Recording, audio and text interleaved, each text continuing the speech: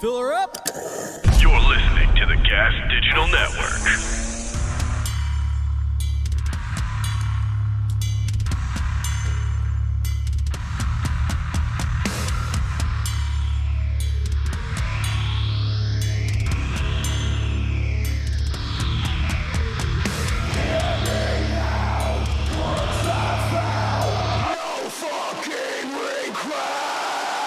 With Rob Flynn. What up, podcast party people? How you doing? How are you living? How are you hanging? World treating you good? Is the world treating you bad? Is the world treating you indifferently? I don't know. I don't know about you, but I'm doing all right. Although my throat is exceptionally sore. I was singing all day yesterday and the day before, but I was working on the new record yesterday. Laid down some raging vocals, but 2 hours later, I'm like, just woke up today. I was like, all right. I'm going to try not to talk as much as possible, although that's kind of impossible when you've got a podcast intro for KK Downing to do. I tell you what, that was abrupt. I don't like when I do that. I like time that a little better. I tell you what, super stoked for my guest. So stoked for my guest today. Dude, KK Downing, bro. Judas Priest, bro. KK's Priest, bro. Yeah, it's going to be a good one. It's going to be a good, I'm telling you, this was a good one. This was a really good one. If you're a Judas Priest fan, if you're a heavy metal fan, if you are a fan of rock and roll history, dude, this has got it all. This motherfucker's lived a lot of life. I love talking to people like this. You know, it's like they've just been through so much of the rock and roll insanity. And yeah, man, he was great.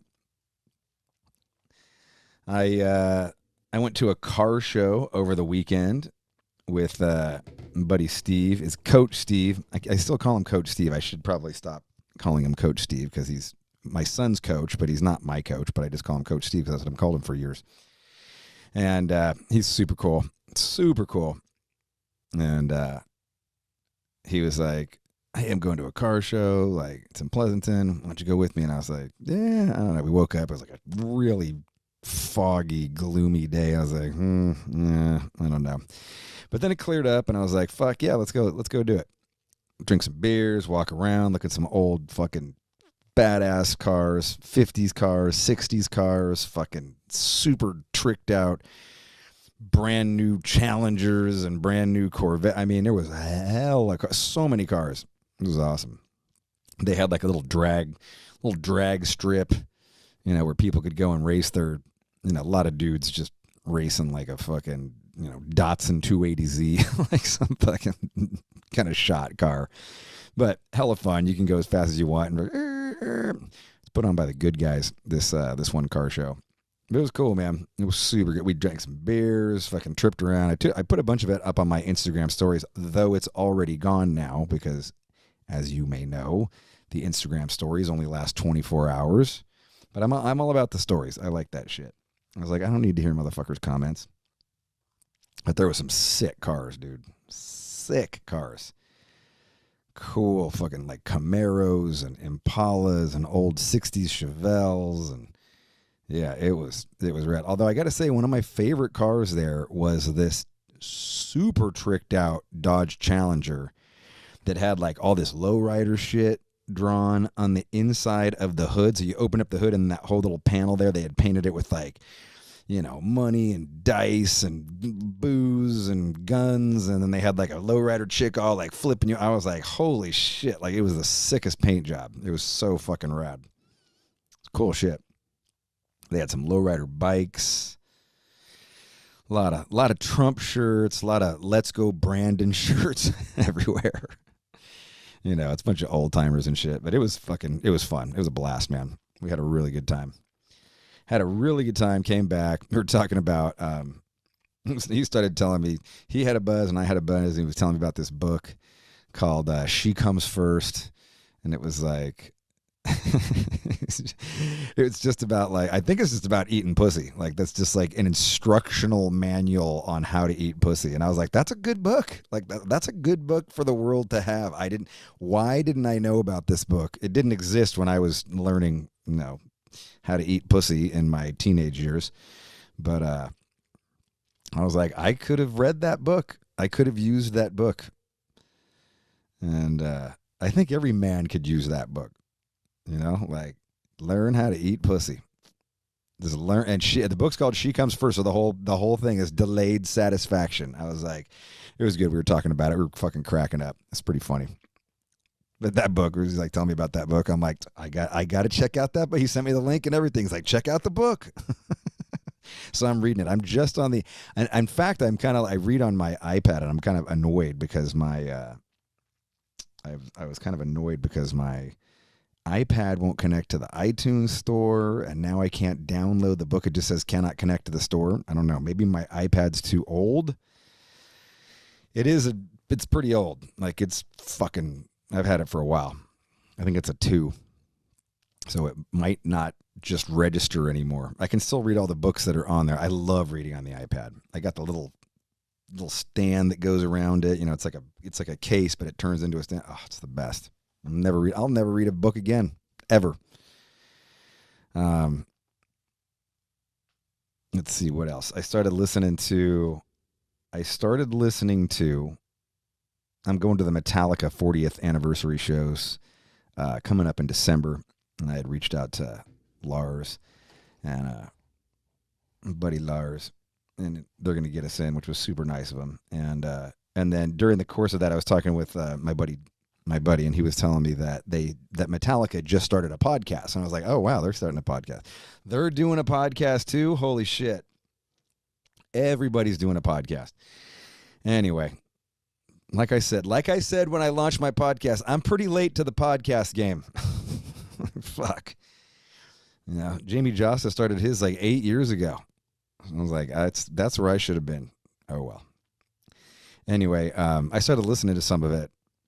It's pretty cool. It goes into its interview. It's kind of like it's cut together, really edited together really fast. Like they have like a couple of quotes and they play like music and do this stuff. It was a little hard to concentrate because it was just edited so fast. But some of the stuff, it's going back to the early days. And, a lot of the stories I've already heard. Like I've, kind of followed Metallica and I'm a fan and I love Metallica and will always love Metallica. But it was cool. There was a couple of little things that I hadn't heard before, and to kind of hear it all condensed into a story with them telling it and in their voice is pretty cool. And at one point, Lars is talking about, he's talked about how, he's talked about this before, but like, so many people are, their attachment to Metallica goes beyond music, just like it does with any band. It's like the band you lose your virginity to is, like you lost your virginity to Master of Puppets, so you always remember Master of Puppets, right? Which I think is a good analogy because it's very true. Like the band that you lose your virginity to, or or just a band that you had sex, when you first started having sex, like music that was playing in the background. Like obviously it holds. You're like, oh my god, my first time getting laid, and I got to thinking, I was like, it wasn't Metallica for me. Like Metallica wasn't the band I was listening to a lot. It was Merciful Fate. I remember listening to when I first started. I remember the first couple times I had it, we didn't have any music on, I don't think.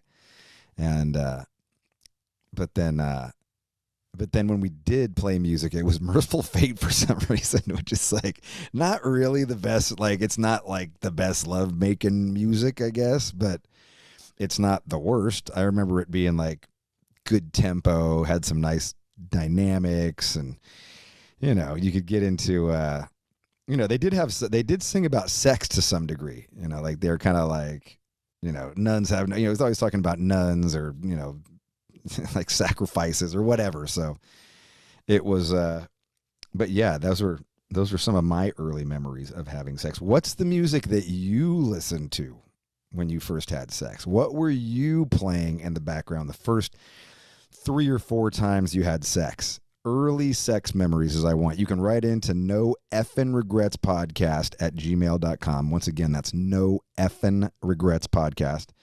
Or you can comment in the YouTube if you feel like going public with it. Of course, I will read these out on the next episode. But yeah, I thought that was pretty cool. I don't remember any particular song, although I do remember one time I was with this one girl and we went, it was so fucking hot. We went to a graveyard to go have sex. And I was like, yeah, this is fucking so metal. And we go there, and she was fucking blasting. She had a nice car. She was blasting Merciful Fate. And we're like, we're fucking on a gravestone. This is so bad. And like, we're fucking up against the gravestone. And like, I can't remember exactly how we were doing. Like, we might have been sitting, like she might have been sitting on me and I was leaning up against it. And then like, we ended up knocking like the top part like knocked off, and we were like, holy shit, like that. We freaked out, and then we laughed and we're like, oh my God. And so if anyone that I love, if I ever go to their grave and it's, you know, their headstone's knocked off, I'm gonna be like, oh well, yeah, I deserve that, I guess. But yes, sex to Merciful Fate in a graveyard was pretty fucking hot. It's pretty fucking awesome. It's a great memory. We're fucking drinking wine coolers, California coolers, which are like lime and white wine and sugar. But yeah, it was good. It was good times. It's a good memory. It's a fond memory. And yeah, fond memory, I have to say. What else did I write down here? I take some notes now. I'm a fucking professional. Look at this. I take fucking notes now. My podcast intro, I take notes for. Yeah, I'm fucking professional. God damn it. I think I've been telling everybody that the last couple weeks, unfortunately, arguing with my sugar pie. We've been kind of bickering and arguing, and you know, I couldn't figure out why. I'm just like, I said this in the last week's podcast. I was like, it's so fucking stupid. Like, why we're doing that? Like, our life is really good. Like, we have nothing to argue about. And, you know, and I say that because I feel like you need to say those things out loud. Like, you need to, you know, I think it's very easy in today's society to always look at the negative and never see the positive and never acknowledge the positive and be like, you know, our fucking life's pretty fucking good. And it could be way worse, bro. But we got into it again this last weekend. And I was just like, what the fuck? And, you know, we do our little date night Friday and Saturday. And I was just like, you know, she was just like, it was pretty early. She's like, I'm going to go and watch TV. I was like, what the like, I don't want to watch TV. Like, we, you know, date night for the last year and a half has been us kicking it until we're both drunk, and then we go eat some food, and then we go to bed. Like that. Why are we watching TV? Like, I could fucking watch TV anytime. And we started arguing about that. We just started arguing, and you know, it kind of all exploded from there. Like a totally dumb reason to start arguing, right? Like, dumbest reason ever to fucking argue. But we did. And, you know, out of it came kind of a revelation, I think, for both of us. And, you know, I'm not going to go too much into it because it's, you know, it's our private business. But, you know, a lot of it comes down to the tour we just announced. We just announced a tour. We're going on tour in September, end of August, really. September and October. And, you know, it's wearing on her.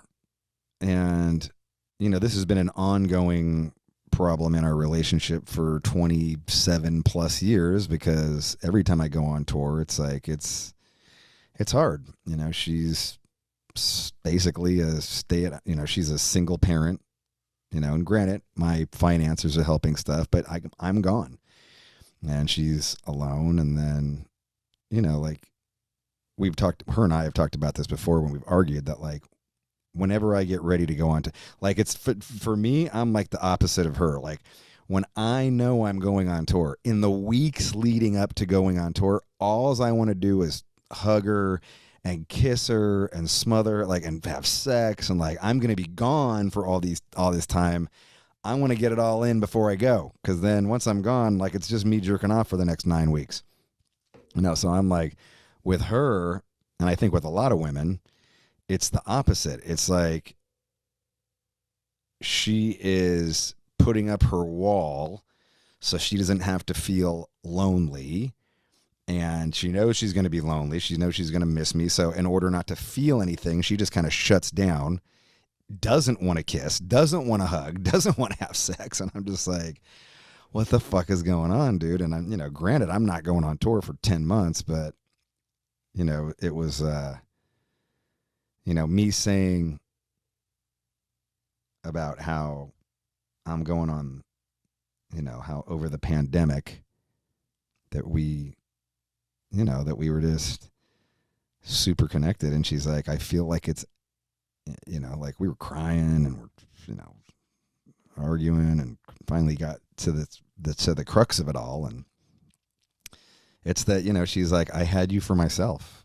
Like, I was just home. There was no chance of me going on tour when the pandemic was going. There was no chance of me leaving. And now that she knows it's happening, that, it's like it's fucking her up. And, she's, she kind of just realized it all in that moment. And I realized it in that moment. And, because it kind of coincided with the tour announce. And I was like, wow, like, there is a price that is paid, for me, being gone on tour. It's awesome. And I love being on tour. And look, this is the only fucking thing I'm goddamn qualified to do at this point. But, there's a price, there's a price, and, she pays it. My family pays it. And yeah, it kind of tripped me out. And, I don't know how long this is going to last. I'm getting up there in I'm no spring chicken, as you can tell by this fucking beard right here. And I don't know how long this is going to last. And, I'd love to bring her on tour, but, as long as we got the kids, they got to be in school. And, in the last 17 years has been really, she's only been on tour. She's been on tour maybe once in 17 years, because just the kids. And if she does come, it's only for like 2 days or 3 days or something. And yeah, it's a hard, all the things that you never think about when you're in a band, when you join a band or you start a band. But, I don't know. We've been getting along a lot better, and I'm happy about that, because it was really, really wearing on me. I just couldn't figure out why we were. I was like, this is so stupid. Like, what are we fucking fighting about? This is ridiculous. And, it happens. I'm sure you know what I'm talking about. Like, men or women, if you're listening to that, I'm sure you know that this shit happens. Different circumstances for you, but it happens. And it's no different for me. But, yeah, we're going good now. We're actually, like, more connected, and kind of helps to figure it all out. Excuse me. Back to KK Downing, though. I just want to let you know how, you don't even know what a special moment this was for me. And I tried to keep it cool with him, and I did keep it cool with him, and it was a great conversation. God, he's just fucking awesome. But this was a dream come true shit right here. I can tell you right now, like, KK Downing, like, I play a flying V because of KK Downing. Like, I stared at the cover of Unleashed in the East for hours out of my life. Probably wasted 24 hours of my life staring at that fucking album cover going, that is the fucking raddest band, and he's got the coolest guitar. And, I'm just like, I wanted to play a flying V because of that. And that's why I do. He was just cool, and the fucking studs, and the like the crazy fucking lead style. And, dude, major, major influence. Judas Priest, major influence. And, just literally shit that I never, ever thought that I'd do. and it was such an honor, and it was so humbling, and it was so, it was just a fucking fantastic. Like if I could have written the script to this interview, like I couldn't have written anything better. It was so fucking just everything that I hoped it would be. It was, and he's a fucking legend, man. Like this dude is a king among kings, and I'm really excited for this. So, but I'm going to play you right now. I'm not going to play you any Judas Priest because I know for a fact it's going to get some copyright strikes, and I'm not going to deal with that after the Twisted Sister one because that was a fucking mess. So, but I will play you the new stuff that he's got. And I tell you what, man, his new record's got some bangers on it. This song being maybe the bangerest of the bangers, dude. This is Return of the Sentinel. Check this shit out. 9 minutes. 9-minute epic.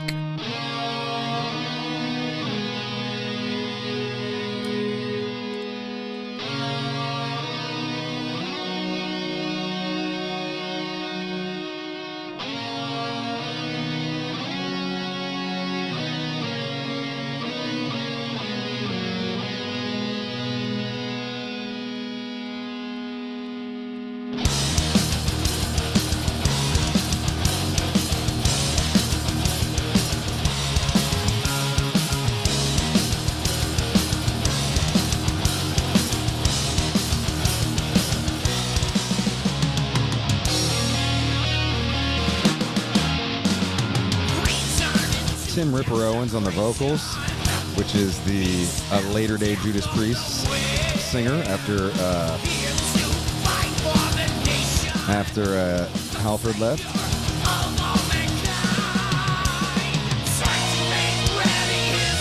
This is the #1 song on Spotify right now. They had a killer first week for their record too. The record did really good.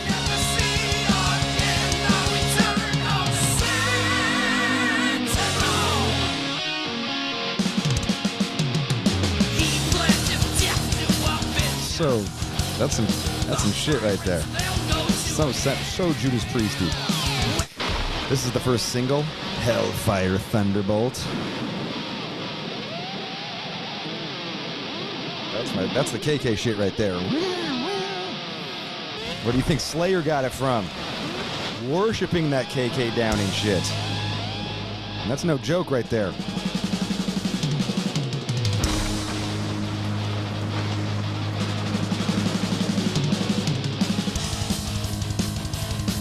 Turn this up. Look quiet. I can't do that shit.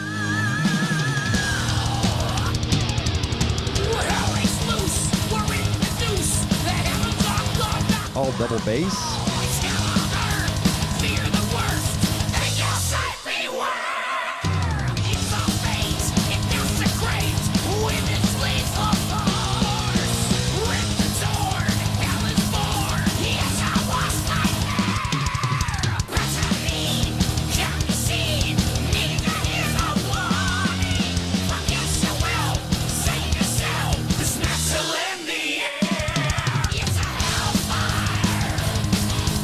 Thunderbolts. This is the title track, Sermons of the Sinner. Sermons of the Sinner.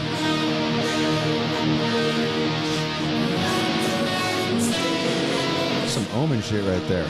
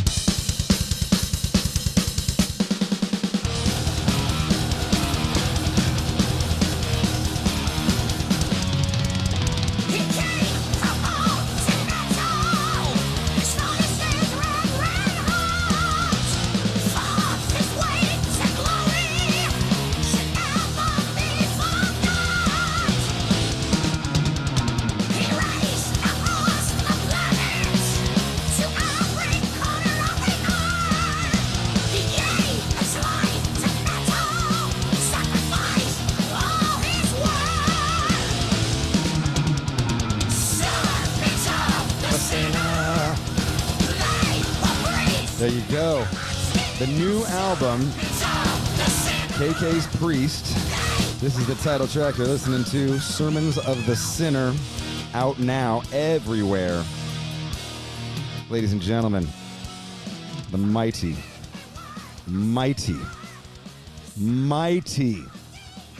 KK Downing. KK Downing.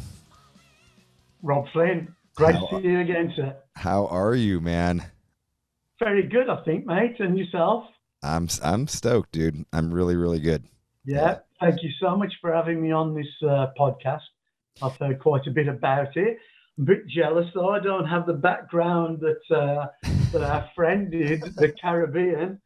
Right. But, D. Snyder, the D. Snyder one. That was pretty cool. That was pretty good. Yeah. Good to you can actually do that on Zoom. You can actually just take that picture and then just stick it back there. There's some way to do that. I don't know how. Yeah, it was very cool. I just missed him at Bloodstock when I did the thing with Ross the Boss there because he went on after me. So I guess he was getting his pants on and getting ready to go out there and rock. So right on. Yeah, he was a great. That was a great one. He was so funny. Like God. Yeah. He's a character. Yeah, he has some stories to tell. I guess we all do, though. So. Did you ever cross paths like back in? Did you guys ever tour together, or just like festivals, or? Yeah, here and there, we were kind of in the record plant together. That was pretty crazy times, just before that closed down, and what album would that have been? I think that was during would it be the Turbo album? Well, anyway, it was going back right into the 80s, I guess, into the glory days, the wonderful 80s, that we remember so fondly, when rock was great. Yeah. And it still is, but some funky things, obviously, but we're hanging in there. Yeah. Yeah, I think you're coming to the UK yes. Next September, I think. Mm-hmm. Yeah. Yes. Saw the day, so it's going to be great. I think my nearest one's going to be Nottingham Arena. That's a great arena. That's not too far from me. Oh yeah, dude. Yeah, that's awesome. Yeah, come out. I'll chug up there with AJ, my newfound guitar player. AJ. AJ from Hostile, right? They opened for us on some of those warm-up dates we did. Yeah, they did a tour. He never stops talking about that tour, because he's obviously a massive fan as well. So he's a ripper, dude. Yeah. A ripper. I gotta say, I gotta give you huge props, man. I've been listening to your new record, and it is metal as fuck, dude. It's so good. It's really, really good, man. Like it's so aggressive and up tempo and epic. Like these epic, the choirs and that. Like it's really, really good. You should be extremely proud. Yeah, I'm really. Well, we're all really pleased with the record, It is what it is, coming from a guy of my age, obviously it's got connections with probably every decade. Yeah. And I kind of wanted that really, Rob. I like that, to just have that attachment, with my long-lived legacy really of many decades, because it's been fun and good times. And so I wanted to bring some of that flavour, into the present, and take it into the future. And I think that's good because I think you have to keep a hold of what you had and cherish. I mean, it's like you guys, like with Burn My Eyes, with that. I mean, you could never ever see yourself losing an attachment, not just with that album, but the period of time. It was very, very prolific and important to you, as was obviously the 70s and even the 60s one myself, Mm-hmm. It's all has a great, the history is, it's so valuable, to us all, because it's all about memories is all we have of our past life. So to keep a hold of it, it's a good feeling, really, The thing though that when I was listening to it, and I do totally agree with you that it does touch on many eras of your musical writing, but it still has this forward thinking, very modern sounding metal, and I have always admired that about, you know, you guys and you as an artist, you know, that you guys managed to do what I think is one of the hardest things in music, is evolve and, you know, still grow with the times, keep the essence of what you are, but, you know, like, your metal is fucked to the fucking day you die, but still incorporate all that, you know, kind of new stuff. And, you know, I think you did it on albums like Painkiller, you did it on, you know, and even now I think you're still doing that, and that's amazing. Yeah.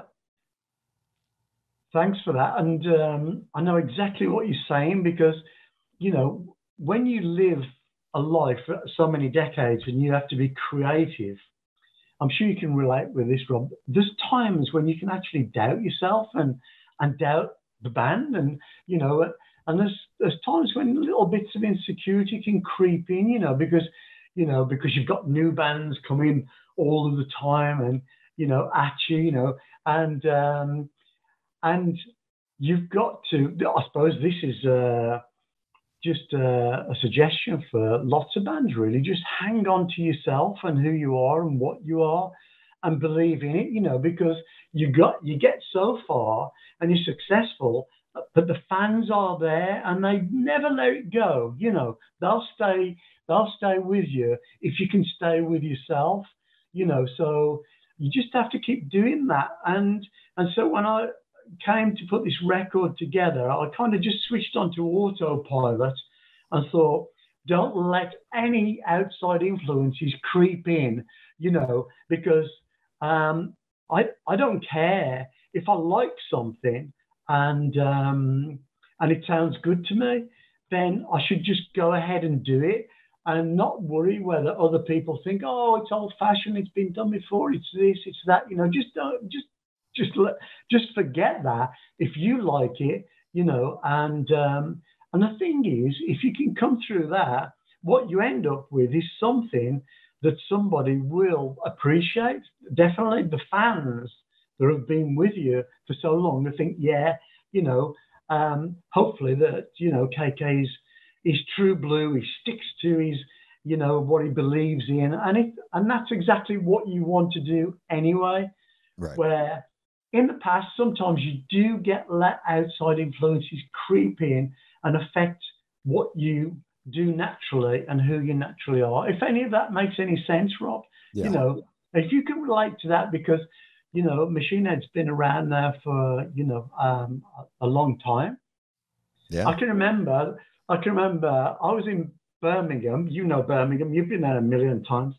And yeah, I walked into HMV, the record store, and I was in there.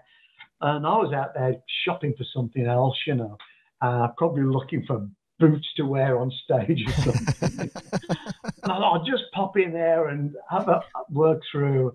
And then I saw you on this television, because in the old days, I don't know if they still do have television. Oh, right. They'd play like a video in the store. And they played the video, and you were there with Davidian. And I don't know what the fuck is this, you know, this is new. Who's this guy, you know? And it was like the long hair, but the attitude of like kind of this new metal or metal that was, it was like hardcore, more like metal on metal. Yeah, it was hardcore. New metal didn't exist at that point.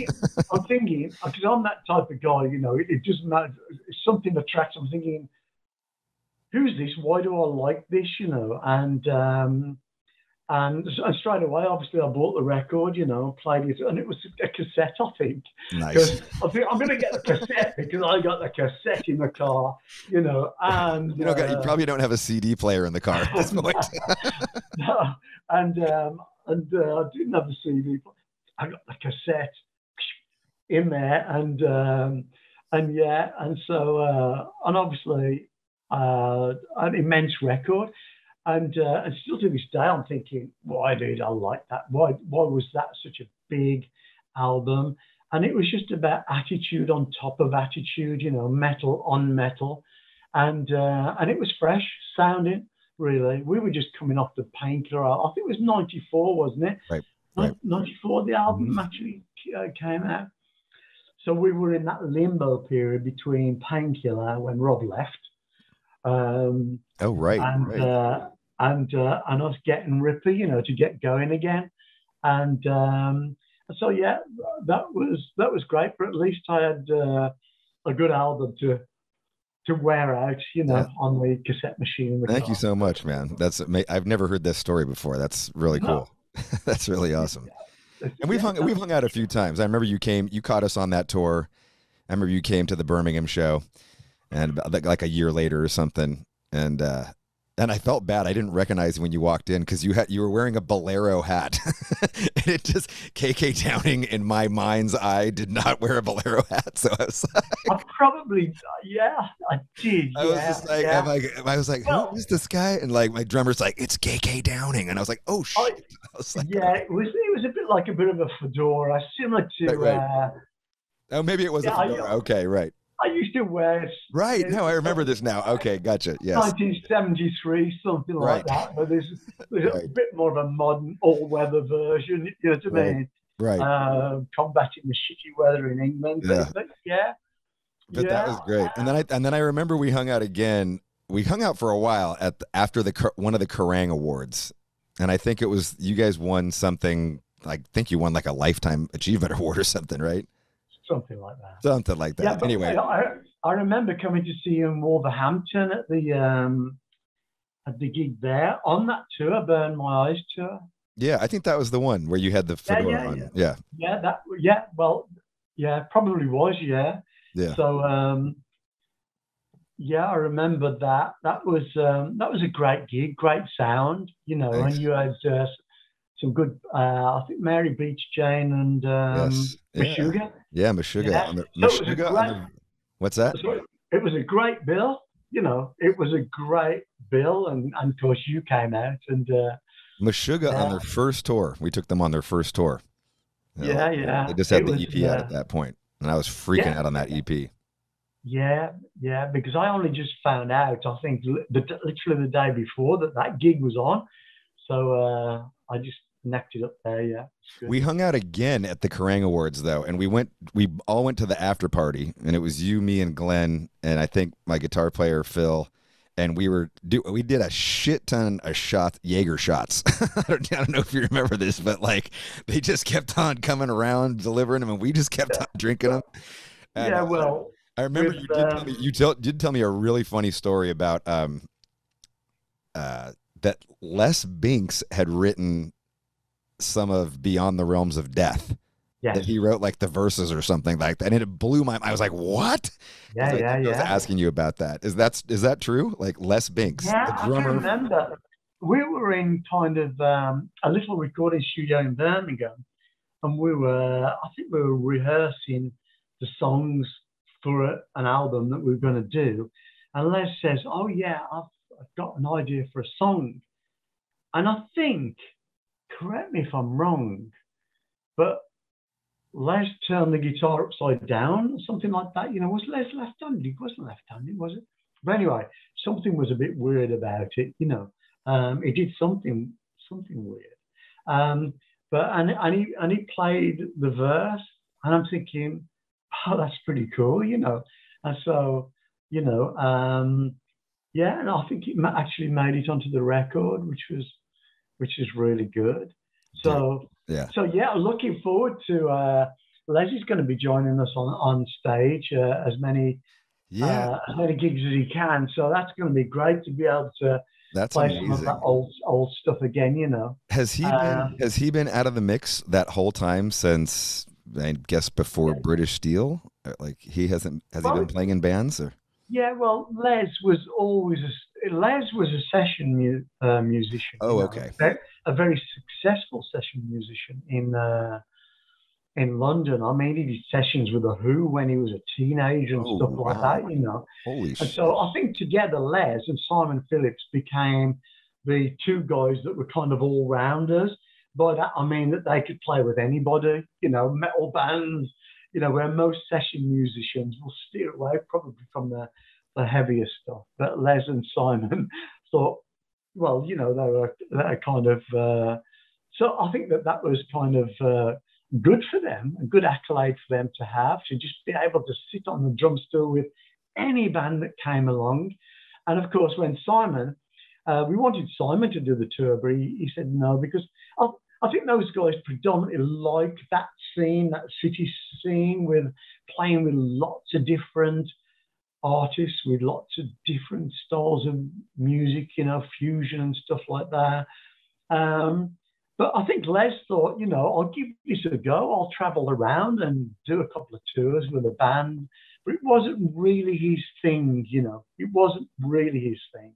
Yeah. But we enjoyed it. We enjoyed it immensely, and we played a lot of big shows and did a lot of things, you know. But I think when it finished with Les, he went back to doing just what he was comfortable doing, you know.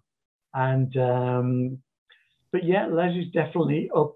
He would have done this for sure, but like I say, Les was able to play, but not for long periods of time, Rob. You know, it's like when you're putting drums down in the studio. Right. You know, it's like sometimes all day long, you know. So I think Les just didn't want to make whatever issues he had a permanent situation, you know. Right. So he said, hand the sticks over to some young blood. So we got Sean from San Diego, and he's kick-ass. Yeah. And so really happy with the lineup. Looking forward to getting out there. And is that who did Les record the record, or did Sean record the record? Yeah. No, because of the endurance test of laying down tracks, you know. Yeah. And you got the guitar players go, no, it's not good enough. Do it again. I want more take, you know. Right. So. Yeah, your drummer's ripping, you know, like I mean, right from the get-go, you know, the Hellfire Thunderbolt. I mean, it's just like the fast double bass, and it's awesome. Like, it's really. Yeah.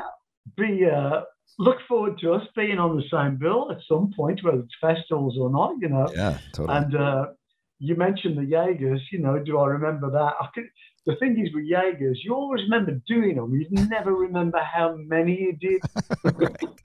Right. You're walking into walls after a while, just like, what? And so, yeah, I often tell the story about Kerry King. You know, you can't walk past the bar if Kerry's there and spots you. You know, he's such a lovely guy. You know, come on. He loves that. He loves the fucking Jaeger. I'm like, Jaeger again. Like, okay. Before you know it, you've done 3 Jaegers before you can even you know, order a beer. So right. Yeah, but he's a lovely guy, as you know. You know, I wanted you to tell me about. Talk to me about the second song, the Sermon of the Sinner, the title track. Yeah. This is really like this is like a straight up metal anthem rager. Like, it's so epic and it's so grand, and you guys incorporated so many cool things into the mix, and it sounds so you. Like, it just sounds like you. It's crazy, you know, like even the feel of it, like the playing and the lead style, and like, yeah, you know, really have to commend you on this particular song, and I could see why you gave it the title to the album. But, you know, tell me about this one, because I think it's really a special song. I think that that particular song has probably got so many different ingredients in respect of messages, emotions, you know. There's so much in there, really, Rob, you know. But essentially, it's probably a little bit of a biography about me, really. I was a young kid when I started. I went all through the whole thing, but now it seems like it's not just, you know, myself. Obviously, having just gone 70, you know, you start to feel vulnerable. And the fact that we're losing so many friends along the way, Rob, you know, people are passing away, which is very sad. But it just brings about the awareness, you know, that this particular music that I was a part of, you know, the whole evolution, you know, from the 60s all the way through, it's so dear to my heart that, you know, I would like to see it sustain itself as much as possible, you know, into the future, and not just become a page in the history books, something that you have to read. I would like our, people that follow us in our footsteps and fans as well to be able to continue to hear, this type of music, and I'll call it, whatever you want to call it, rock, hard rock, heavy rock, classic rock, true metal, heavy metal, whatever it is, because I was a part of all of that, Right. for so many decades, and it's a part of my legacy. And if people say, "Oh no, it's done with, it's over," as much as obviously there's lots of great new metal, and things are progressing, that's great too. But for bands and musicians of our age, but also younger musicians, there's still a lot of validity, I think, in this style of music. And that's what the album Sermons of the Sinner is kind of there for, as kind of still today, a kind of benchmark and a statement saying that if you like this music, then it's fine to look to try to write and create, this music as well. Because if you think it's all been said and done, well, Sermons of the Sinner hopefully still has some new, fresh ingredients and some new energy, that makes this style of music still valid, today in this year. If all of that kind of makes sense, but at the same time bringing about awareness, us dinosaurs, will become extinct one day and fall off the edge of the earth, but while we're still here, albeit fragmented, hopefully we can bring some good ingredients, that you still think that has a good value to listen to and to go and watch us play live as well. Yeah. If that makes sense, because it's kind of heed the warning, like the narrative says at the beginning. And that is my voice, actually. I did narrate that. Oh, is it? Oh, okay, great. Awesome.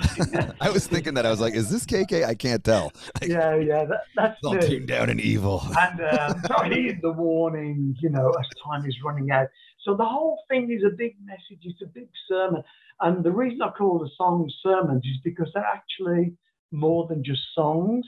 They're really quite poignant and meaningful, and that helped me to compose the songs and put them together so quickly and efficiently, and it was very enjoyable to do, and the fact for the first time, I was since the late 60s and early 70s, I was able to be kind of the overseer of what was acceptable and what wasn't, without, a collaboration, because I was locked away in lockdown. I was on my own. It was Christmas 2020, and I'm thinking, right, I either spring clean the house because I'm in between girlfriends, whatever that means.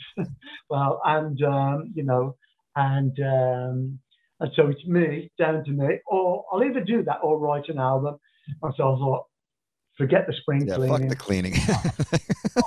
I'm going to put an album together. So that's what I did, and it was tremendously enjoyable, to be honest.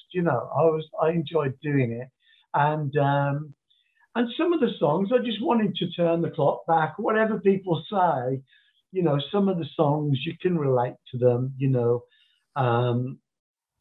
Like the Gong Ho songs, the parking lot songs. You know what I'm talking about. Raise Rob. Your Fists. Yeah, Raise Your Fists, Brothers of the Road, right. Wild and Free. See, it connects with Another Thing Coming, Living After Midnight, Totally. And Out to the Highway, that type of thing. But also one of these songs, We Ain't Gonna Take It, or Alice Cooper, School's Out, these songs that I'm so familiar with, that have been a part, that were so prolific in the 80s, I still think that a lot of people might say things about these songs on a record, but when we come to play the things live, just like Twisted Sister, when they came on after us at Bloodstock, all hell let loose, you know. Right.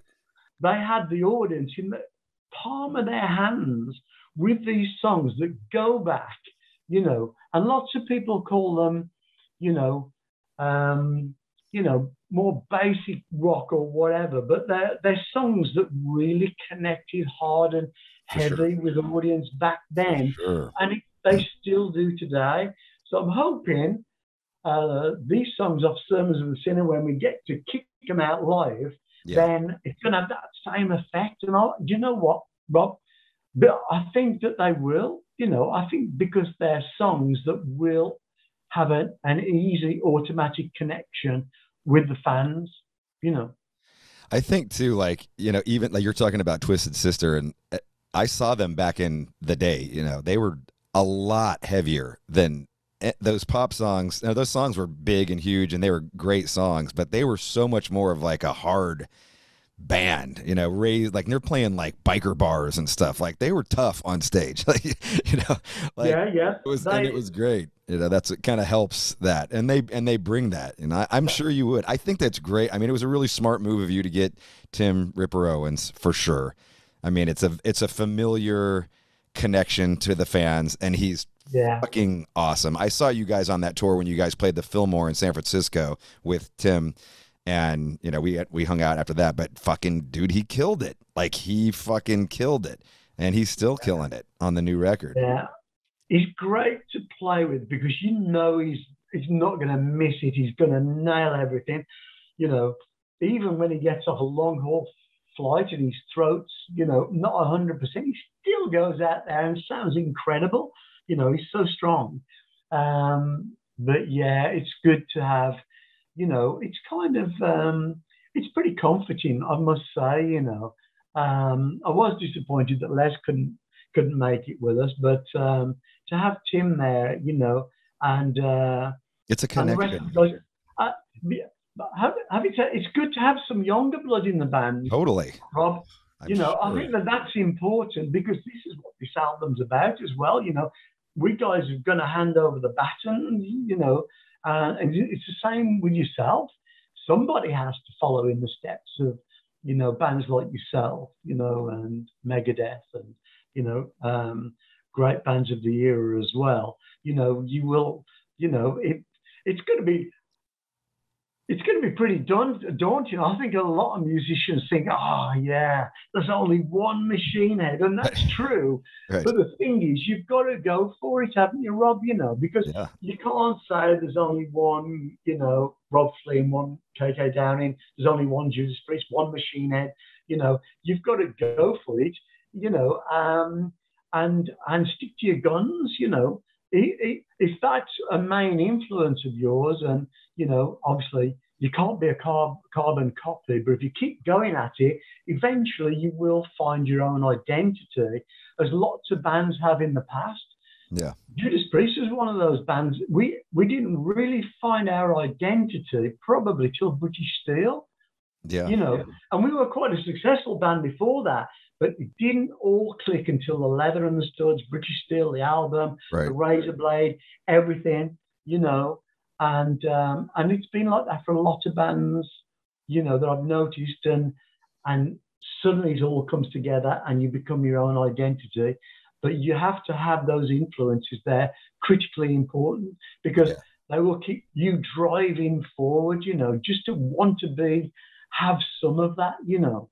Yeah. I mean, I think it's got to be really exciting to have some young blood and playing with some younger guys, you know, AJ and your drummer and your bass player. Like it fires you up, right? Like it makes you, you know, I'm not saying it makes you feel young, but like it gives you that young energy and you can connect with that. Like, you know, people think that because you get old, like you can't remember what it's like. Like you remember what it's like when you were 20 years old, you know, like, and you can reconnect with that feeling and that spirit and that fire.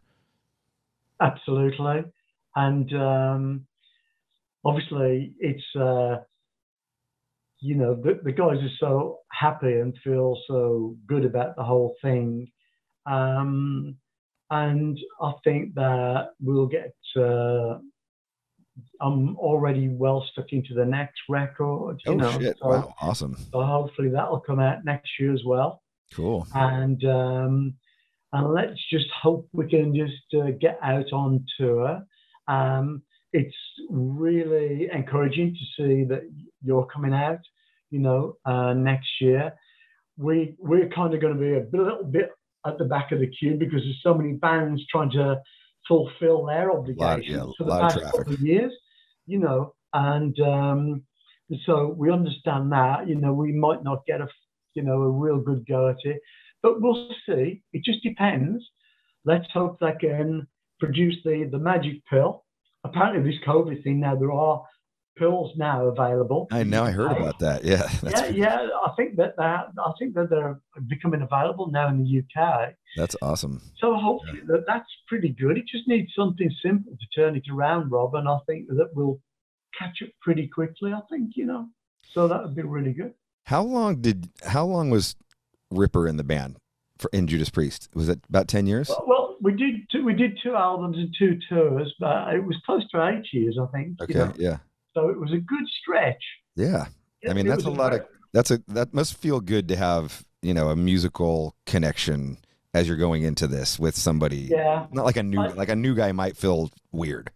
Yeah. I secretively really did fancy hearing Ripper singing songs like this on the new album, on Sermons of the Sinner, which is a bit more kind of classical, kind of metal in a way. I really wanted to hear him sing this stuff because I really did think that it would be very, very befitting of him, and I think I was right, really. I like to hear him sing this stuff, Were you guys together writing and recording, or was this ton kind of like... No, we were separated. Yep. Cool. Because I did a couple of shows in November, I think it was 2019, played with Ripper and Dave Ellison and did that. And that kind of got me thinking a little bit, really. And so... Was that your first show, and was that your first time on stage in Priest? I did some songs with Ross the Boss at Bloodstock Festival, which was a load of fun. I enjoyed that immensely. All of this came about under duress because people say, well, you just play a couple of songs and then one thing leads to another, then awesome. You put a whole set together. And but Christmas came about very quickly, and I get a bit bored at Christmas, like I say, do the housework or make an album. So I did an album, but I decided, I think, I don't want to put a band together, and decided then we've got no material, I have to sit around for a year. So I thought, I'll just sit down and see what happens. And I just enjoyed it immensely, and because I was on my own, so I got stuck into the lyrics and the melody lines and everything, Oh, okay, cool. Wow. Yeah, so awesome. Because I just wanted to hear the songs, because the music is one thing, as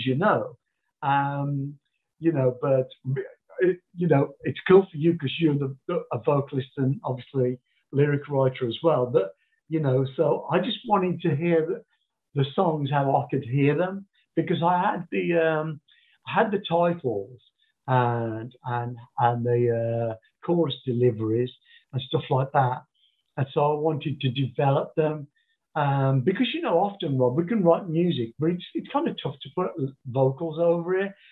Sometimes you can make the music a bit too complicated, so and it makes it more difficult to harmonize. So you have to have more kind of extrovert. So are you just hearing these in your head, or are you actually singing the melodies? I'm singing them. Oh, okay. So you're demoing them out with you singing.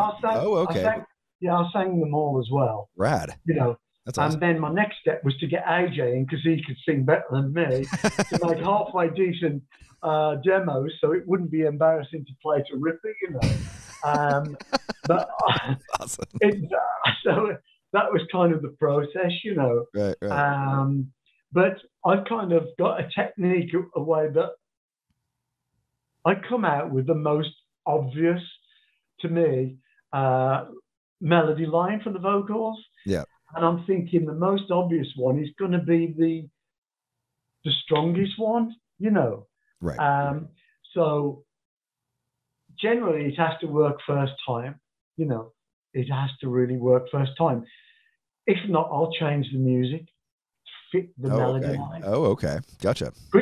Just quickly make some musical adjustments. Yeah, yeah. You know, but the melody line, you know yourself, you just might have to change a little bit of the timing or just an odd chord here or there. Yeah. A little bit part of the riff, and then to make it really sit and punctuate well. Yeah. There's some great, dude, you have some great key changes on the record. I mean, great chord progressions and. Yeah, it happened pretty quickly, really. You know, so that, and it's quite enjoyable to do, to know that it works. I wanted to know because these guys are going to be looking to me, having written and co-written all of these songs. Yeah. You know, to know. Are you programming drums too? Are you doing the drums, or is it just guitars and vocal? Yeah. Okay. So you've got. Yeah, I get pretty bored with that, but you know, obviously, us guitar players and drum machines, you know what we're like. The drummer's worst nightmare, aren't we? Really. And so I always hear the drums when I write a riff, so I'm like, I got to tell. All right, this is how I want it to go. They're like, ugh. Yeah. And guitar player, drum parts. So and then obviously I delegated some of that to AJ as well. Put a drum because he's got pretty nifty fingers. I'll put a drum fill there and a drum fill there. Oh, nice. Yeah. You know. So you've got like a little bit of a partnership. He must be close by or something. Yeah, he is. Yeah. Oh, that's great. That's awesome. And then, you know, we were able to elaborate on the drum parts as well. You know, for when Sean came in to do them. So, but I'm pretty fussy with the drums. I can hear the drums as well. Right. You know where it's like. Totally. I can hear the drums as well. You know, I've done a lot of programming, obviously, for Judas Priest over the years as well with drum parts and stuff like that. You know, guitar players do, and often we'll write songs around drum parts. You know that. You know, a lot of that was done on Nostradamus and even songs like Bullet Train and stuff like that, different drum parts. You know, as guitar players, we've got our hands into everything, even bass intros and stuff like that. We do all of that, you know. We just, you know, because these little motif and important things are very important for the song, aren't they? Yeah. You know, like, for example, Love Bites wouldn't be Love Bites without the bass intro. Right. You know, so, you know, which is sort of something I did when we're in the studio somewhere, you know. You know, I on a Judas Priest record, it pretty much always said, at least to my recollection, was just Tipton, Downing, Halford. Like that was the song credits, right? But that's probably not like, you know, when I talk to like when I've quizzed Jeff Hanneman from Slayer, like what Slayer songs did you write? Like what? And I'll be like, did you write Dead Skin Mask? He's like, yep. Did you write Angel of Death? Yep. Did you write Rain and Blood? You know, so like even though the credit may have gone to other people, what are the songs that you wrote in Judas Priest? Well, I think not to say that nobody else contributed, but like the ones where you were like, this is the majority of it. You know, well, there's quite a lot on the early albums. Right. You know, songs like Savage and different things. It's hard to remember all of them, as Judas Rising, stuff like that. Right. Which was on a later album. You know, there's been a lot. What about like Hell Bent for Leather or like albums like that? Yeah, I'd have to listen to I have to run through the song titles. But a lot of stuff, obviously I started writing in the late 60s with like Al Atkins when we were stuff like, all of the stuff on the first album. The first album right. was Right. The first album was written really, and we were playing the songs live, like Victim of Changes, even though it was called something else. Right, you know, right. There was Caviar and Mess, there was One for the Road, there was Victim of Changes. Victim of Changes, like the intro and all the guitar, all that like stuff. I mean, I mean, you practically defined a genre doing that one song. You know what I mean? Like so many bands have ripped off that one song, you know, like just like because it's just one of the greatest songs in the history of metal. And you know, I mean, when you're writing a song like Victim of Changes, do you go like, I'm onto something, or are you just like, it's just more another song I've written? Yeah, you never know what you're writing, do you? We can only hope. It's like Sermons of the Sinner. I hope there's some classics on there, you know. And for example, when you were doing Burn My Eyes, you probably didn't realize, I mean, some of these songs are going to be etched in stone forever. No. And I often think we were gonna open Burn My Eyes with a totally different song. We were gonna open Burn My Eyes with Death Church, which is like number 6 or number 7 on the record. And our producer Colin was just like, do not open the record with Death Church. It's gotta be Davidian. I was like, really? Like, oh, okay. All right. Yeah, because sometimes you can get so close to it, can't you, Rob? You know. Right. And you can really do that, you know, and you can make errors, you can make mistakes. Right. But I like to think now that I've got so many years on the clock that I can. You're right. I've learned from my mistakes, you know. It's like now I hear so many bands and the first 5 songs are all in the key of E, you know, and you know, so right. Yeah, you learn these things. You need to mix the song keys up. You really do. You need to write songs in different keys. Yes. You know, and you don't believe that just because E is the lowest note on your guitar, that it's going to be the heaviest key to write in. It's not true, you know. So I mean, F sharp can sound to be a really heavy key. You know, if you look at Foxy Lady by Jimi Hendrix, that riff there, it's so heavy. Yeah. You know, in F sharp.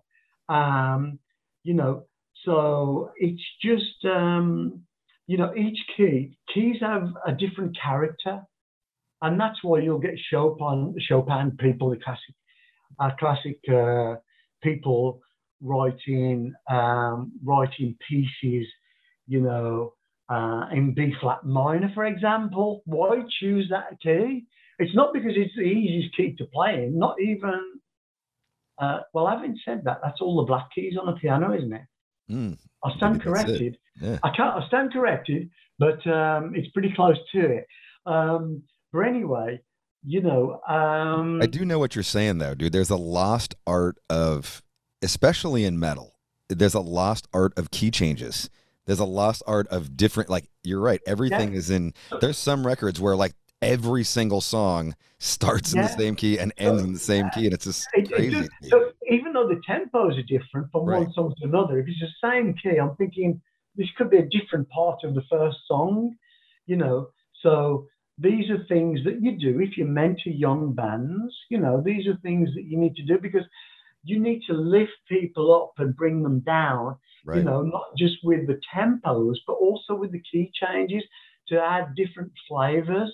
And they do, because the flavors and the tonality of different keys, they do add a different character to your songs, you know. So my time when I write, it's absolutely got to happen. We've got to have a key. We've got to have some songs in A, E, F sharp, B, you know, and D if you can make that one happen, you know. And you know, you want a combination to put the album together, and it will sound more varied together with the different other flavors that you know, like the ballads, the mid tempos, the kick-ass fast ones. You've got all of that mix the keys up is very, very important too, you know. And so I think these things for younger musicians, things that I've learned over the years, you know, works for me anyway, you know. Right. Other guys might do things differently. I was when I was researching you for the podcast, you know, I'm just kind of reading, you know, about the new stuff, and I stumbled upon an article that you said that Judas Priest's lawyer had sent you a threatening email or letter. I don't know what it was, but is that I mean, nothing ever came of it. They're trying to get you to not have the word priest in your name. Is that right? I think that their claim was that irrespective of the name, I think I'll have to read the email again because it went to my record label and also went to me, basically stating that I was trying to, what's the word that they were using, you know, kind of basically portray myself as being them or something. I don't know. I don't know, you know. And that was never the case because, you know, quite clearly, KK's priest is KK's priest. And you can see that when I do things differently, it's different. You know, the band's different, the imagery that surrounds it, you know. But basically, I wanted to keep the priest because I feel I have license to do that, Rob, you know, because I've always been a priest, you know, since the late 60s.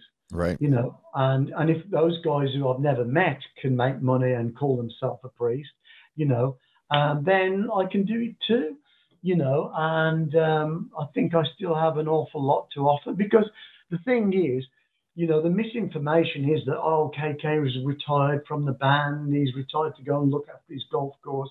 Well, the thing is, in 2010, we were all retiring. We were all going to finish the band. Okay. It was just, I thought I was the only one that was opting out to do the farewell tour, the epitaph tour, you know, because that's what was going to happen. The idea was to find a fill-in for me, and it was going to happen. We all had it in writing that we were going to end the band. I didn't know they were going to continue for another 10 years, and I don't think that they did, you know, but I wasn't ready to finish my career under the terms that were being laid out to me. Okay. You know, I wanted my voice to be heard as loud as anybody else's.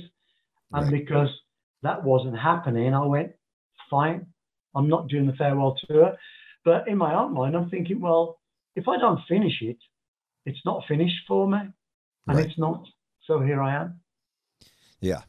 And I mean, there's been some kind of like, there was a first letter sent and a second letter sent, and like, and I read that, Yeah. and then I was just like, you know, like, that's a band, dude. Like, you're like, fuck you, I quit. And then like the next day you're like, look, I'm not going to, like, I'm not quitting. Like, Yeah. how many fucking times has every band done that? Like, Every band has done 1,000 that. fucking times by every fucking member, you know, like. Rob left for like 14 years and Right. he was invited back. 14 years, you know. So why is he now telling me if I did retire, why won't he allow me to come back out of retirement?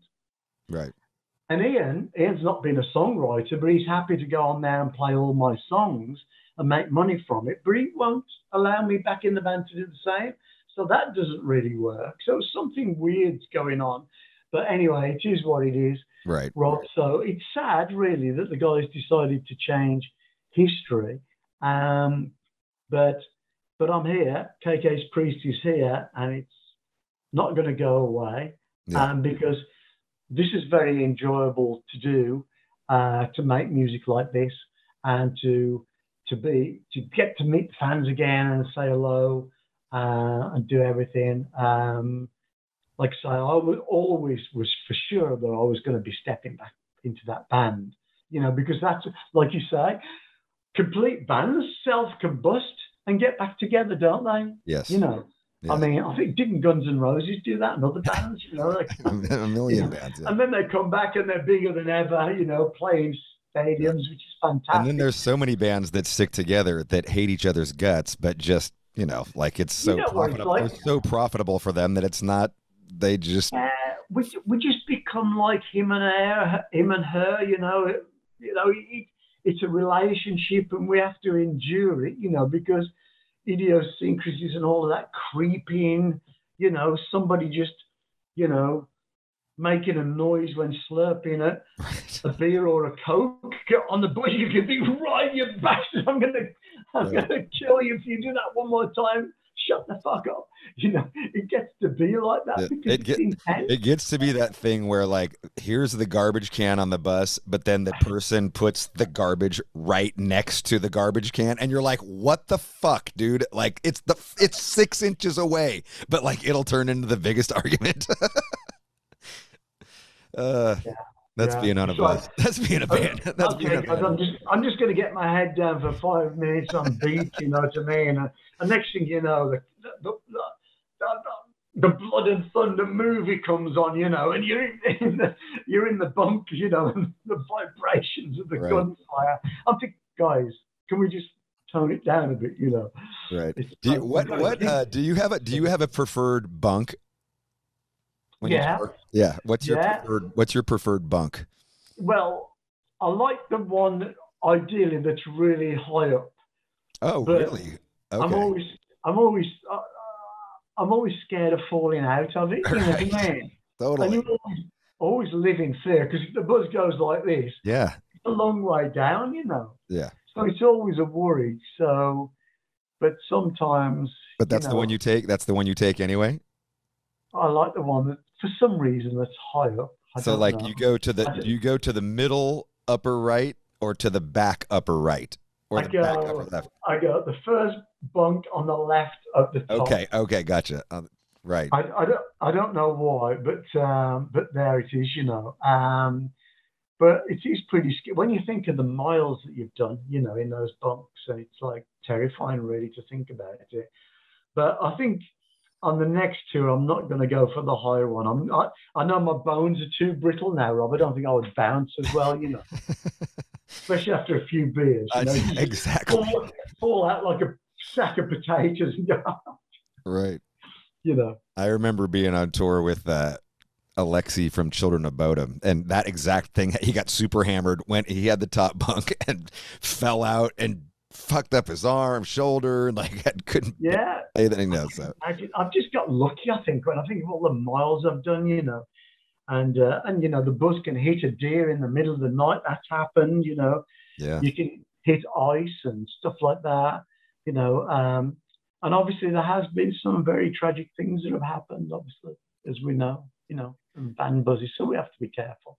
When you start touring back in the 70s, what are you guys touring in? Like through England or Europe or like what? Oh yeah, just not a van. Bus, right? It's not a van. Okay, gotcha. It's just a van, and you know what it's like. You put a couple of old airplane seats in it, and you just sleep sitting up like this, you know. Right. And wow. And that's what you do. You just sleep sitting up like you know, you can't lay down. And then when you get a 6-wheel vehicle, you can actually get in the back and sleep on the gear. And we did that too. Wow. You know, you clean your teeth in the snow in Norway or Germany and get into the back of the bus.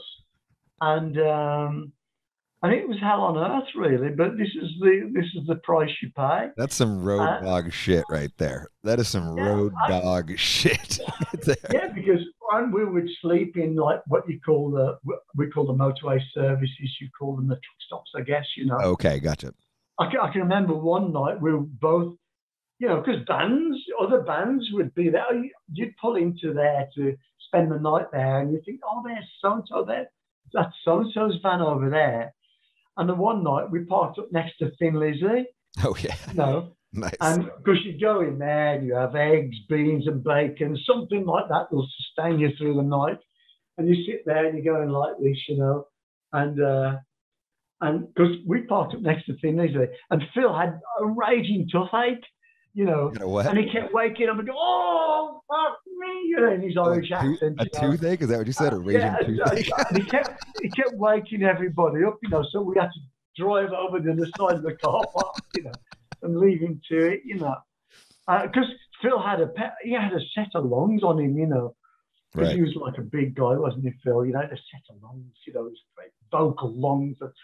And he would scream out in the night, bless him, you know, with his raging toothache. Memories, you know. Did you catch Thin Lizzy back in the day? We did. Yeah, we did an awful lot of shows together. We were always okay. playing the same gigs and stuff like that, you know. And yeah, when they were a three-piece, really, when they did Like whiskey, Jailbreak era. you know, whiskey in the jar and stuff like that, you know. You know, before Jailbreak, when they were just Oh, one okay. guitar player, one Okay. guitar player with Eric Bell, yeah. So we would do, you know, a lot of gigs, you know.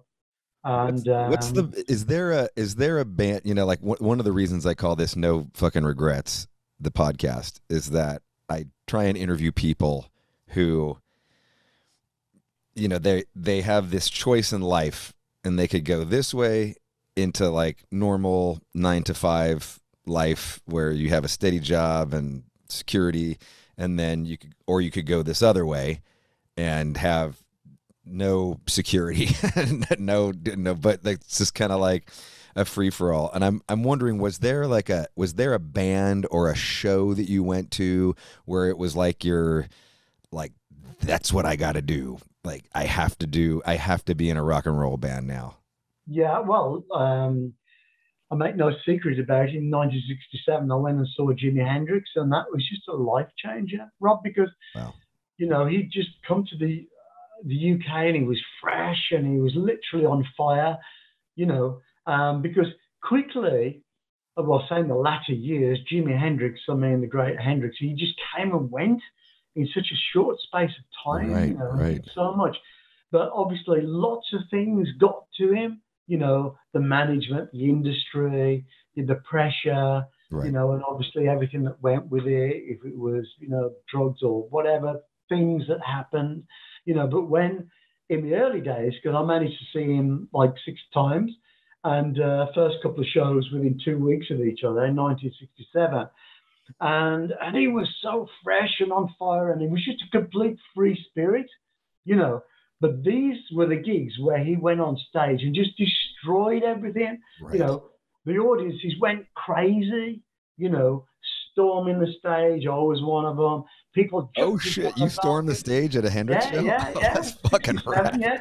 That's awesome. Everybody did, you know, because it was so electrifying and literally was a real experience. And I'm thinking, my God, this was just unreal. I mean, because the guy, and so this is in my mind when I'm doing kind of Hellfire Thunderbolt, for example, the intro on the video, you know, and I remember seeing Jimmy on stage and uh, and he's got this Super Trooper follow spot on his back, and he's turned towards his amp and he's turning them all onto full, and he starts that vibrato thing for Foxy Lady, you know, and it's getting louder and louder, and he turns it around and just goes into a shape and into the riff.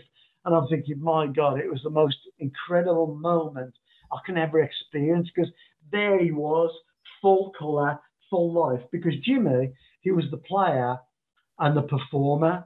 You Right. know, he looked good, played good, sounded good, you know, and his performance, you know, he was the all in one, you know. And so I like to think I've taken something from that, you know what I mean?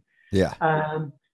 But I was so true blue, you know. I played a couple of Hendrix in the 60s. Played a couple of covers, Spanish Castle Magic and stuff like that. But I'm thinking, I have got to, unfortunately, when he died, it was a massive, massive impact to me, because I'd just seen him at the Isle of Wight, you know, in 1970. And it just happened. And it was such a shock that I kind of distanced myself. You know, it was hard to face up after all of this wonderful enjoyment and wonderful experiences listening to his music and seeing him live. Right. You know, I saw the 2 shows at Royal Albert Hall, got to get some autographs from him and stuff like that. Wow. And I was kind of in That's shock. killer. I was kind of in shock, you know, but in a way, because I was trying to become a musician myself. The last thing I wanted to do was have to try to mimic him in any way, shape, or form. Yeah. So, but consciously or subconsciously, he's always kind of been there in me, you know. Yeah. No, And I can see that. Like as you talk about this, Yeah. And I have heard people call me, one of the sons of Hendrix, because obviously I haven't been able to contain it 100%. So I still like to do controlled feedback and uncontrolled feedback. And I will do more of that now, kind of in my own band, and I can do, there's more freedom to do, to express myself even more now. Yeah. So I'm looking forward to that. But that magical moment, it's a different thing, but it's kind of, it fortifies everything about me, to want to do this, at my age, and keep going, and it makes me realize how exceptional that I'm still here, able to do it. And the great Jimi Hendrix, he's been gone now for so many years, decades, Totally. It's so tragic, and that's why I feel very, very important to so many other guys, close friends, that are not with us anymore, from some people, age, illness, but I mean, sadly, dying bag. I mean, when I think about these souls are so precious to us all still, that we have to really respect and appreciate and cherish the decades that when all of these wonderful, and all of this was created and manifested itself into something very, very special, Mm-hmm. And I don't think we should let any of it go yet, and we shouldn't. We should keep pushing forward, and let's do that together, you, me, and everybody else, let's keep doing it. If it's everybody to everybody that's played a part, and the fans, they're on the journey with us. So, and that's a great thing. It's been a wonderful, long relationship that will always be there and will never be eroded, really. You know what's amazing too, like what I think you just said, and you're talking about the fans, and I think it's hard for certainly someone my age or younger, but you're talking about, what a fan you are of Jimi Hendrix. You storm the stage, you get autographs from Jimi Hendrix at the Isle of Wight festival, like that blows my mind, and in another way, it doesn't blow my mind, because I'm like, you're a fan. Of course, you're a fan. You started in the same way that any of us started, as a fucking crazy music fan, and you want to just be close to these people, and then you went off and did your thing. And I think that I think somewhere along the line, like, people stop thinking of you like that. People stop thinking of KK Downing, the music fan. It's KK Downing from Judas Priest, big band. But also the messaging in the album Sermons of the Sinner, also there's so much rejoicement of this wonderful music, and I want to experience that when we play live, like metal through and through. I don't care what people say. That's going to be just a great moment when we can deliver that up, because the thing is, there's so many musicians in the audience, and obviously there's fans on the stage of music, so we are as one, and we've become even more and more as one as the decades have traversed, and that's what I hope to experience as soon as we possibly can, really, is to get out there and to be as one with our audience. Do you have any tour dates set up? Is there any tour dates set up? Well, we did pretty well in the rock chart. You did, man. You did really good, dude. Yeah, the album went to number one in Japan, Finland, Sweden, number two in the UK. It's done pretty good. It's fucking done awesome. Really quite well. So, congratulations. But they're talking to people in Brazil, people in Japan, and stuff like that. So I don't know where we can kick off first, Rob. It's a big worry about the insurance as well, because I think that even the promoters are just a bit concerned about insurance because, we just have to be very, very careful, that everybody's covered, Right. Should anything happen untoward, you never know, but hopefully everything will rectify itself pretty soon, and hopefully next year it's a new year. Let's get back on track, get Christmas and the New Year out the way, and let's motor forward and get you a new girlfriend on the road. The good thing is, I get to go to more shows, because what it's like when you're busy with a band. It's hard to get out to shows, isn't it? Yeah. It's hard when you've been working all day in the studio and doing stuff like that, to travel out. But have you always been single? You've never been married? Yeah, no, I've kind of made a mess of the whole thing, really. So I've got to take the blame. I've got to take, because they can't all be wrong. Right. I've got to be the common denominator. You're bachelor bachelor maid, bachelor bound. They can't all be wrong, So I know, but like when you're in the 80s, like why would you want to be married, right? Like you're in the 80s and the height of Judas Priest fame. It's got to be just insane, It was a bit like that, Rob, to be honest, because it was hard to make a commitment when, you go to the next town and you meet some nice girls, and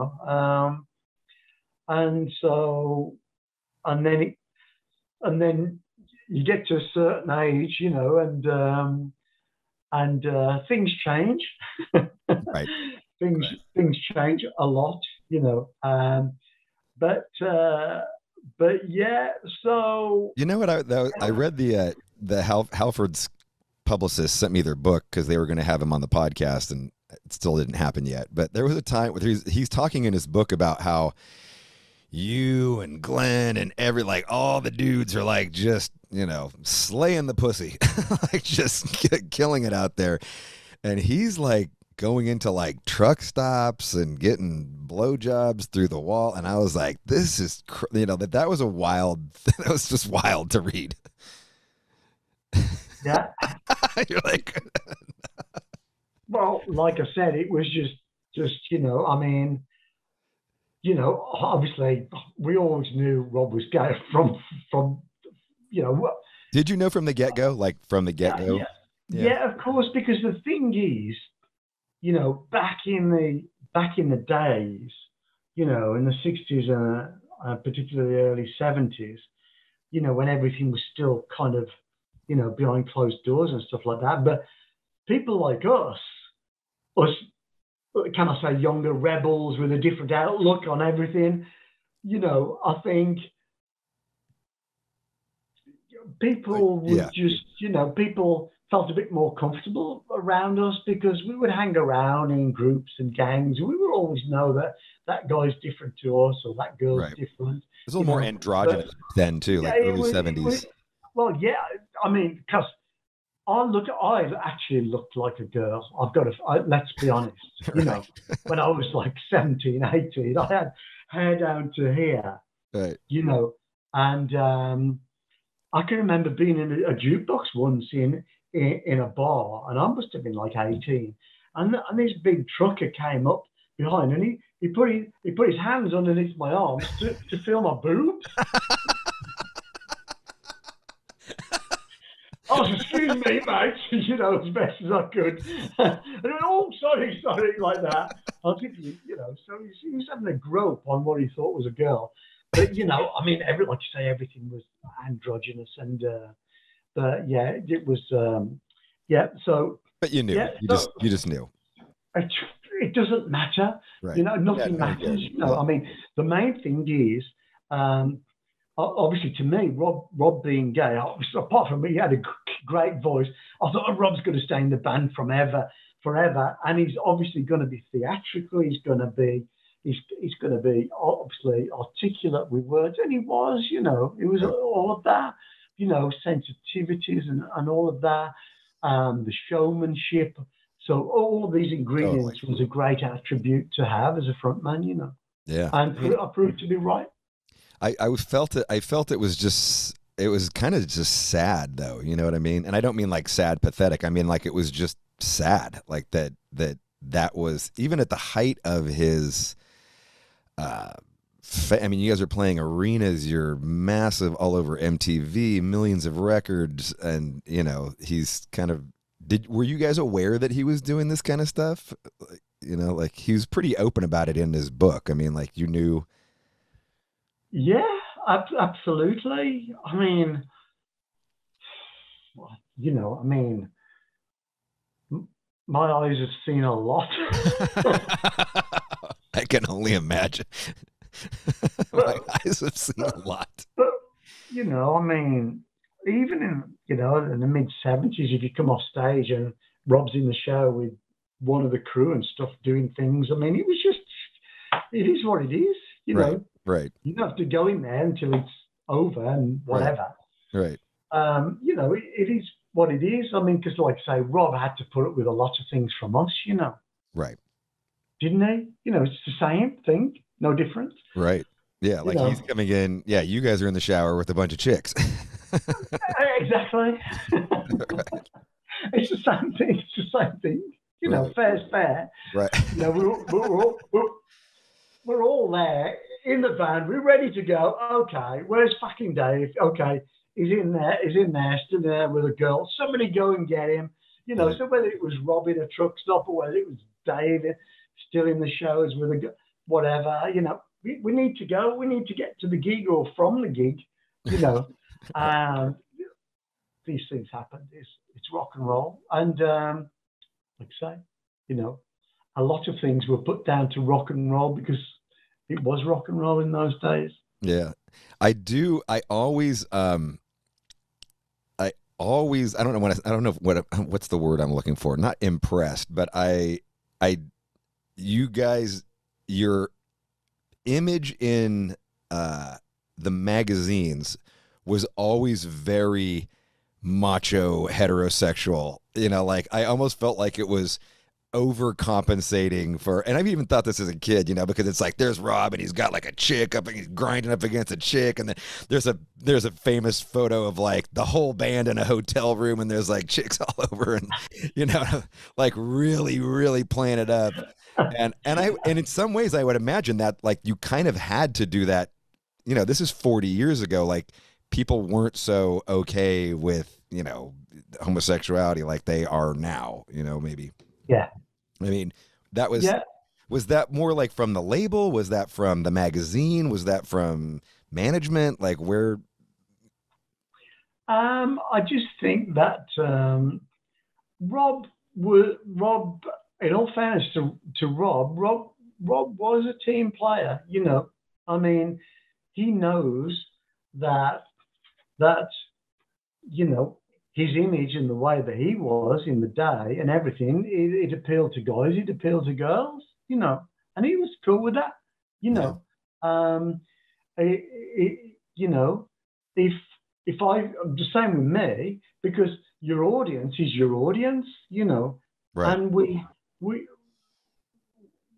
had you know, so many people that did have an awareness, obviously back in the day, but you know, we're entertainers and we're performers, you know, but a great belief in the music, you know, and the image and just everything around it. I still had immense pride in Rob, you know, as a great frontman and entertainer and a great vocalist, and he played the part, you know, as well, equally as we thought we did, you know, in the macho that was Judas Priest, you know, because we donned the outfit, the leather and the studs, and, you know, and I think anything to do with anything else, ancillary sexuality or anything, was just not a part. It wasn't on the stage,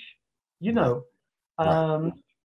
You know, in Rob's mind, maybe it was here and there, but to us, it was so ferocious and full on delivering up this music, you know, in the way that we did it, you know, it, to me, I felt so proud of all of the bandmates, you know, because we'd done the uniform and it was unique at the time, and it was such a good, such a sense of such a powerful feeling, you know, and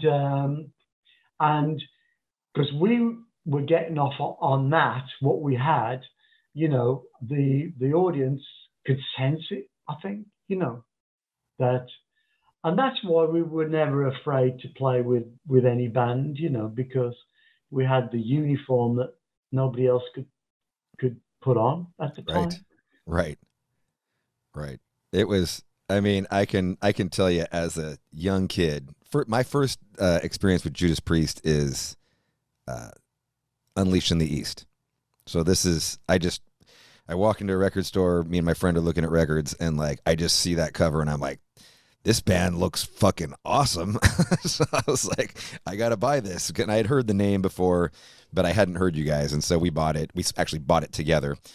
And man, I tell you, I must have stared at that record cover for probably 24 hours of my life. just wasting time. Because like, this is the fucking raddest band I've ever seen in my life. Just everything, you know, it was everything, you know, like to a teenage kid, like you were just, it was so metal and cool and aggressive, and you know and then the songs just, you know, to me it was weird. It was weird when I heard "Victim of Changes" on, you know, "Sad Wings of Destiny," because I was so used to the live version, which is really like, you know, that you guys heavied up all of the on it. I mean, like to a whole another level. You know, the guitar tones, even the drumming. You know, Les Binks killing it on, you know, a lot of those songs. So like I say, we struggled in the early days to capture the band's energy and power on the album, you know, and that was our frustration, I think. But it was still very early days, you know. We were just transitioning from prog rock, basically progressive blues. Right. You know, because rock really wasn't, we had rock and roll, but we didn't really have rock probably till about 1970, you know, and you'd see bands like maybe Led Zeppelin called a rock band, you know, or maybe even The Who, you know. But like so when we started in the 60s, people didn't, you know, rock, hard rock, heavy metal, none of that existed. Right. Those names, the names didn't exist. People didn't know what music we played because we didn't really know what music we were playing. All I know was that in my mind, consciously or subconsciously, I was trying to create this riff-orientated style of music, you know, that wasn't out there in abundance, because everything was kind of blues-orientated. Because we had so many progressive blues bands, you know, Jethro Tull, Fleetwood Mac, Rodwin Peak, 10 Years After, Wishbone Ash, Chicken Shack, you know, so Rory Gallagher, so many great progressive blues artists, but it was not, I liked them all. I really was a big fan, but it wasn't really for me. So when bands like Budgie came along, and then when I heard the Sabbath album, I was thinking, thank fuck for that. You know, somebody else out there can write riffs, because I've been writing these riffs, you know. Like I say, when I saw Hendrix at the Isle of Wight, I'd already put down Victim of Changes and different songs, you know.